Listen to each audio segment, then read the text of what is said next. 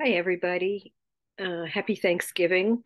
I'd also like to thank Stephen Delbos for organizing this event. I'm really grateful for the way you bring poetry into the community and celebrate it. Um, I'd like to read a poem that's a villanelle, and it is about gratitude, but kind of gratitude in an unexpected way.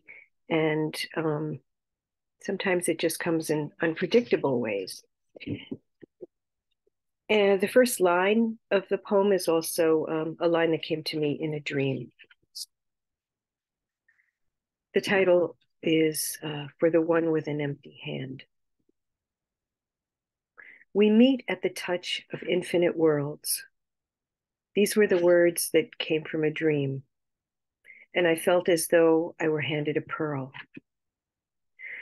But I'd like to know why it makes my head whirl, and why this longing to understand is as keen as my love for the fairy house I made as a girl.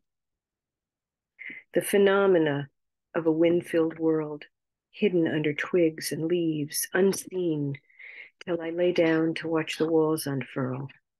Through the breeze where every leaf that twirled seemed to come from a cloud that gleamed, while beneath the layers, a grain was hurled through the waves to land in the world, where I was eating a cupcake filled with cream, and I walked past a man whose hand had uncurled. Whatever wind opens the hands of this world unleashes what can't be changed or redeemed, where we meet at the touch of infinite worlds, where a hand that looks empty holds out a pearl.